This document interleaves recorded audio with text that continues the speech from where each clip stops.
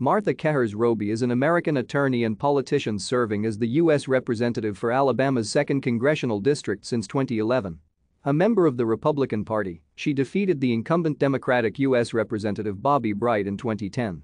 That year, Roby and Terri Sewell became the first women elected to Congress from Alabama in regular elections.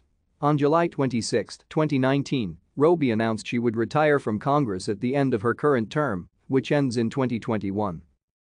Martha Roby was born in Montgomery, Alabama. She is the daughter of Joel Frederick Dubina, a senior judge on the United States Court of Appeals for the 11th Circuit. She attended New York University, where she received a Bachelor of Music degree.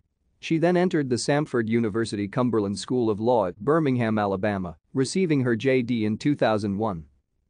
Before entering politics, she worked at the law firm of Copeland, Franco. Roby was elected to the Montgomery City Council in 2003, defeating a total of 5 opponents and winning 54.88% of the votes cast in her district. In her first term on the council, Roby joined 3 other council members and then Mayor Bobby Bright in opposing the building of a shopping mall in East Montgomery.